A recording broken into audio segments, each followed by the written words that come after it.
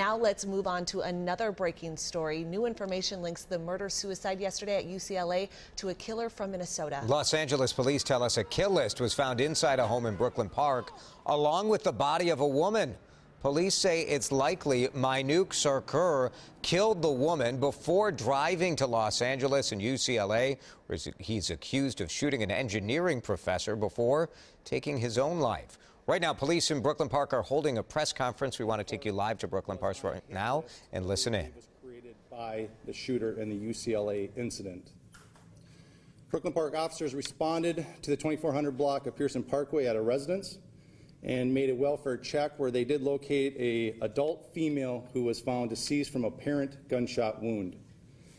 Subsequently, an homicide investigation is being conducted with the assistance of the Hennepin County Sheriff's Office and the Hennepin County Medical Examiner's Office. There is, again, very limited information I can provide beyond what I have told you at this point, being that it is very early in the investigation.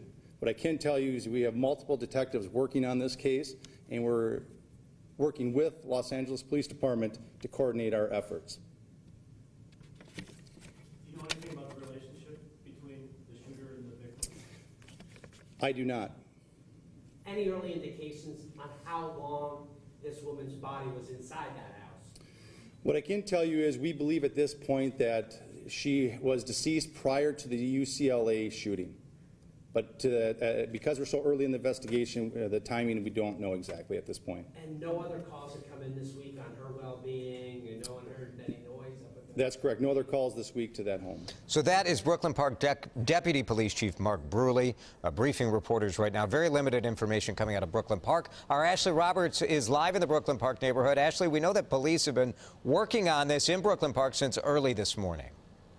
Yeah, that's right, Jason. Brooklyn Park police have spent hours in this Pearson Parkway neighborhood. Residents here telling us they were here late last night, and we also saw much of the same this morning. This afternoon, Brooklyn Park police telling us they found a woman dead inside of a home on this block from what appears to be a gunshot wound, somehow connected to the UCLA incident. Now, you just went to that news conference live, but I want to reiterate some of what we just heard a few moments ago. Authorities with Brooklyn Park police say the Los Angeles Police Department asked them to do a welfare check at a home in the 2400 block of Pearson Parkway.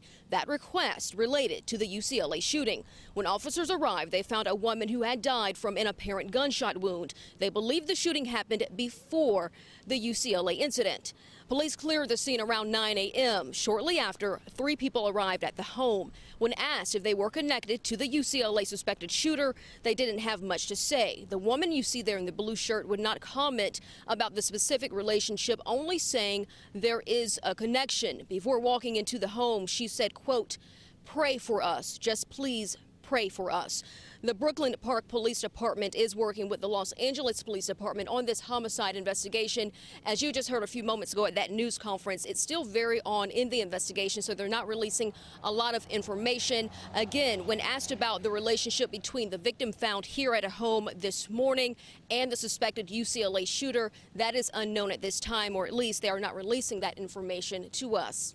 And Jason, Ashley, Kim. just within the last minute or two, Brooklyn Park police saying that it looks like that woman who was found dead there was on the hit list of the UCLA shooter.